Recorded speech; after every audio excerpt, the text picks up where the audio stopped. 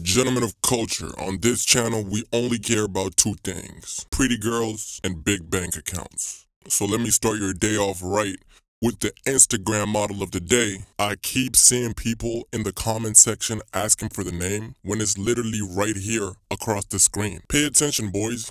Now let's get into the financial tip of the day. If you ever heard about the book Rich Dad, Poor Dad, you understand the concept of buying assets and not liabilities, which means buy something that pays you, not something that you have to pay for. That's how you get rich.